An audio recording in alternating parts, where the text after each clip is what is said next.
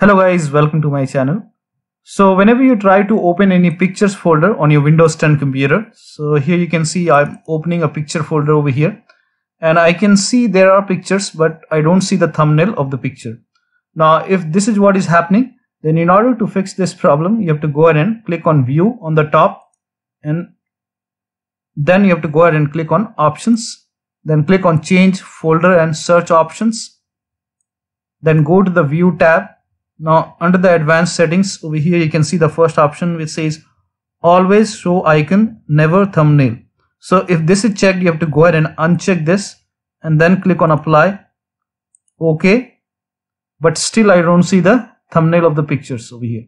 So you might have to do it 2 times. I don't know what is the problem, but go to view once again, then click on options, then click on change folder and search options.